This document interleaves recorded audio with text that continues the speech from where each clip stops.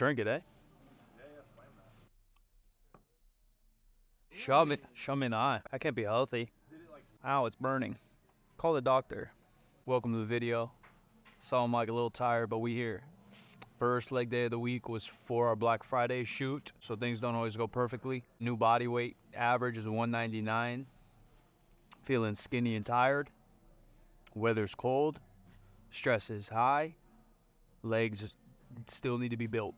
So I'm gonna go grab the slant board, I think. Probably safety squat bar, start that bitch out. Welcome to the video, man. Legion Supps, good company. Save you 20%, man. And all Black Friday, if you get it done, you get bonus points when you use our code, but you also get like 50% off. So you buy one, get one 50% off. Check it out.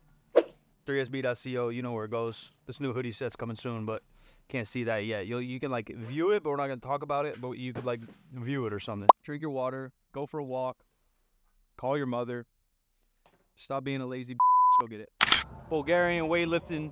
Y'all don't know, man. You throw the wraps outside on the sweats on top. That's when you're lifting weights, man. Talk about like stress being one battery that we have, right? That comes from your personal life. Oh, y'all dating some toxic folks. Your business life. You're working a job you don't want with the boss you don't want. Plus, you're not giving your best effort there. We always got to look in the mirror. Why is our relationship toxic? Half of that's your shit. You chose that person. You chose the situation. Why is my boss and job shit? Look at yourself. See what tasks you're doing or not doing. And we have everything else that comes with it. So for myself, there's actually a really good quote we'll read later about Dr. Eric Helms, but kind of folds into it. It's not the exact same, but basically, you know, like decision fatigue and general fatigue. Training is just a part of my lifestyle, so it's not a huge deal, but people ask about working out and how I feel or how I stay motivated, and I just say, oh, I just do it. That doesn't mean I don't want to enjoy it. I would love to go to bed dreaming about which tricep activation exercise I'm about to do the next day. I've literally had people talk to me like that, like, man, you don't go to bed like thinking about training and your programming, and I'm like, bro. Maybe in the first 6 months of training, I had that honeymoon phase, and that's when I was like 17. So we're literally looking at over 18 years ago, because I've been literally training longer than some of you have been alive. Some of our members have been alive. I want to wake up and be stoked about it, but I'm not. I want to be able to be a tough guy, hit some ammonia and get this done, but none of that is what I want to do right now, right? We've been shooting all week. Subboss behind the camera has been working his tail off. We've been shooting Black Friday content, getting the Black Friday, which y'all maybe don't know too. I think a lot of people see or know that I have a following and automatically think like I'm some billionaire that has 80 employees. Man, our team's maybe 10 deep at max. And so like, homie behind the camera and me are basically running a full apparel company. Inventory, website meetings, creative meetings, designing the next whole year. I got a whole 4 quarters of 2024 I got to design, let alone get ready for the biggest launch of our life. So the content, everything's just draining, man. We're tired. Sleep's been whatever. It's starting to get cold out. And y'all know I love the heat. I love living in the cold, but I love training in the heat. So you know, I don't want to say you can get by with the minimum, but you get by, and sometimes like in work and in training, like is good enough. What's good enough? And so today we'll do what's good enough. I'll try to get done what's good enough. Change your life, you dumb nerds. Go to bed the exact same time, wake up the exact same time for 6 months.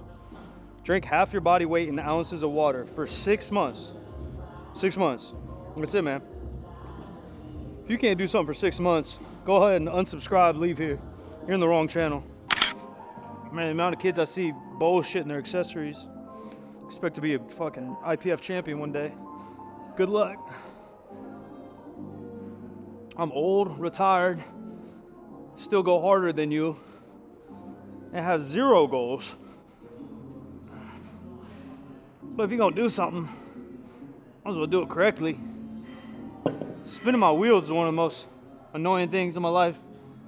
I'm not even motivated by winning. I'm not motivated by not losing. I'm motivated by wasting goddamn time. A lot of y'all are wasting your damn time. Put your grown man pants on, pussies. Dr. Eric Helms, one of the OGs. Congratulations on your pro card. He just won a couple weeks ago. But one of the wisest guys I've ever been lucky enough to call a friend. He says, relationships don't last when partners don't accept one another's growth. People change, so relationships must change. Relationships with sports and activities are the same thing. Many athletes deny feelings, thoughts about their change with their relationship with their sport, afraid that doing so will hurt competitiveness or motivation. In reality, this denial causes the same resentment leading to divorce or, in sport, burnout. Have the courage and faith to reflect and grow, and you might be surprised in the positive outcome.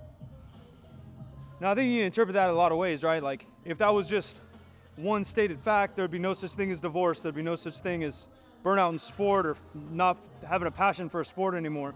But to me, it all whittles down to self-awareness, especially when you're talking about a sport. It matters when you have a relationship.